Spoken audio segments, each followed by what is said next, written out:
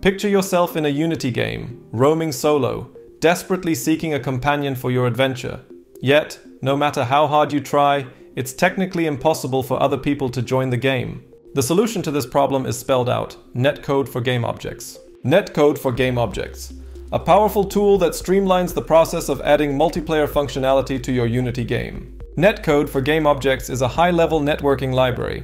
It's the official Unity networking solution built by the Unity team. It provides features like remote procedure calls, also known as RPCs, and network variables for seamless and easy-to-implement communication between each client and the server. To install Netcode for GameObjects in your Unity project, open the package manager and select Install Package by name and type com.unity.netcode.gameobjects. Then we need a network manager. We create a new game object called Network Manager and attach the Network Manager script to it. Here we got a bunch of network settings, but the only one we need to care about for now is the Select Transport dropdown. This is where we define the protocol for the data that is being communicated between the clients and the server. We will set this to Unity Transport. We need to attach the network object component to the player.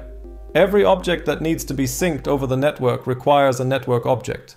If we want to sync its position, we create a new script called Client Network Transform. Since netcode is server authoritative by default, we need to create a new script that inherits from Network Transform and sets server authoritative to false. Then we add the Client Network Transform to the player and toggle off rotation and scale since we only care about the position. Then a Network Rigid Body 2D component to sync the rigid body physics as well. We do the same to sync our animations by creating a new script called Client Network Animator that inherits from Network Animator and overrides is server authoritative to false. Add the Client Network Animator to the player prefab and assign the animator to the field. Now in the script that controls the movement of our player, we need to check that we are the owner of the script. If we're not the owner, we return out of the update function. To be able to check if we are the owner, we need to inherit from network behavior instead of mono behavior. This is what allows us to use all the network features brought to us by the Netcode package. On the Network Manager, we can now assign our player prefab to the player prefab field.